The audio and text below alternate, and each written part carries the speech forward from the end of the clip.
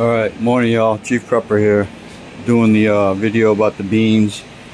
Beans have soaked, so they're pretty much sunk. Then I take the bowl over here and pour it through the strainer to get the water out.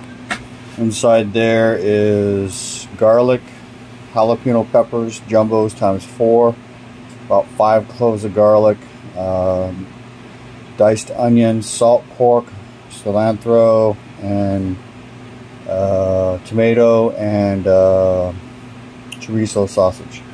So last step is pouring the beans in and then the water. So yeah.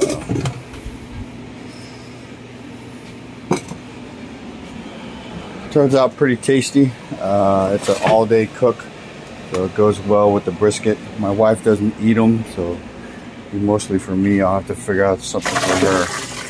Although she tends to like her brisket. She chows on that shit when I cook it, and unfortunately I don't cook it probably as often as she would like. So yeah. And it's 2 pounds of beans. I'll read off the recipe here in a minute. So give me a second. This bowl takes 2 hands.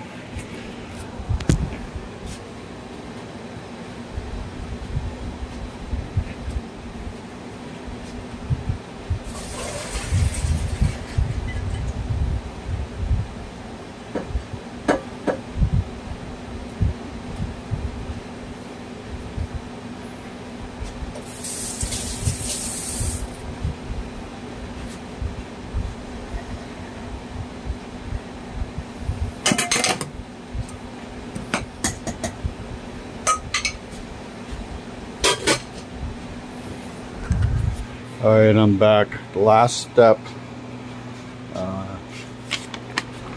So the recipe is, I got this off a line.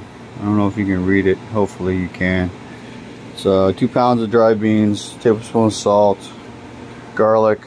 It says 3 canned jalapenos. I use 4 jumbos, then the liquid. I don't have chipotles. I may go out and grab a couple of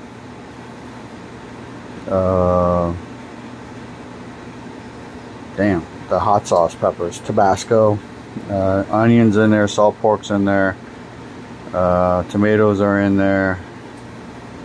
I might have to do another tomato, cilantro's in there, and the last thing is the 8 cups of water, and then plug it in and turn it on. This crock pot is one of those you got to be careful with, because there's a low, medium, and high, and the low is, or the keep warm and low is not the same. Oh shit. Talking, I ain't looking at you. Sorry. So 8 cups of water here in a second, and then I maybe get a couple of Tabasco peppers out of the garden, and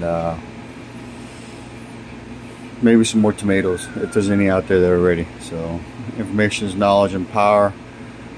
Live a little, prep a lot. Chief Prepper out.